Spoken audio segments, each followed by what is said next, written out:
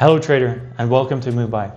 Today we'll guide you into how to set up your Bybit account with the Mubite dashboard. So after a successful purchase, you'll go into the Challenges tab in your Mubite dashboard and you'll see a Setup Needed button. In here, you'll see the challenge size that you purchased, you'll see when you purchased it, you'll see the type of the challenge and the action required. So currently we need to connect the Bybit account, so we'll click on that and we can see that we need to generate a Bybit API secret and a Bybit API key. So in order to do this, we'll need to navigate to Bybit. So we'll open our Bybit account.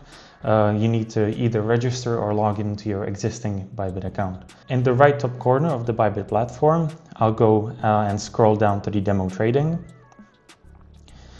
In the demo trading section, I again need to come to the right top at this little man and click API.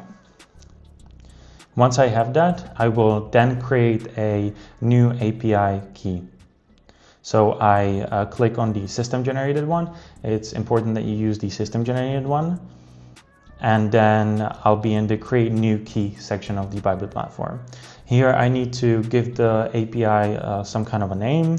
It has to be some kind of a name, but perhaps use Mubite API so that we know that it's related to our platform.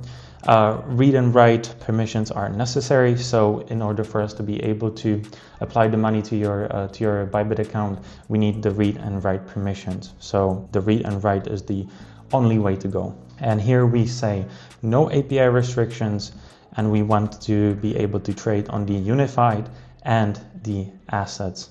So we click submit and this little pop-up will come up. You can see the API keys here will be something that we'll use in the Mubite dashboard. So we click copy, come here, paste the Bybit API key into the Bybit API key, copy the secret and paste the secret inside the Bybit API secret. We'll test the connection, and upon the validation of the credentials, we can then proceed with connecting the Bybit account.